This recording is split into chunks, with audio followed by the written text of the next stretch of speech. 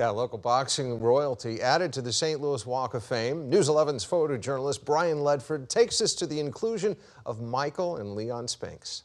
In the U-City Loop, ragtime brings on cheer.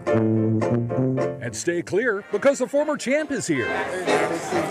The sweet science of boxing was celebrated as the St. Louis Walk of Fame inducted Michael and Leon Spinks, both heavyweight title holders raised right here in the city. I'm glad you all showed up for me. I appreciate it very, very much. This is your day. All right. The Spinks carved out a legacy in the squared circle. In 1976 at the Montreal Summer Olympics, Michael and older brother Larry won gold medals, a first in the sport.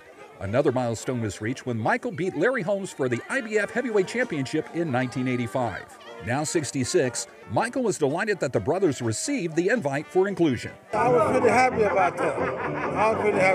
I said, okay, I got a reason to go home. Yeah, I think Leon will be very happy too. Spinks keeps coming at Ali. And for Leon, he'll be forever known as the man who rocked the boxing world when he faced Muhammad Ali in 1978 for the WBC heavyweight crown in only his 8th pro bout. They knew. There it is. Spinks has won it.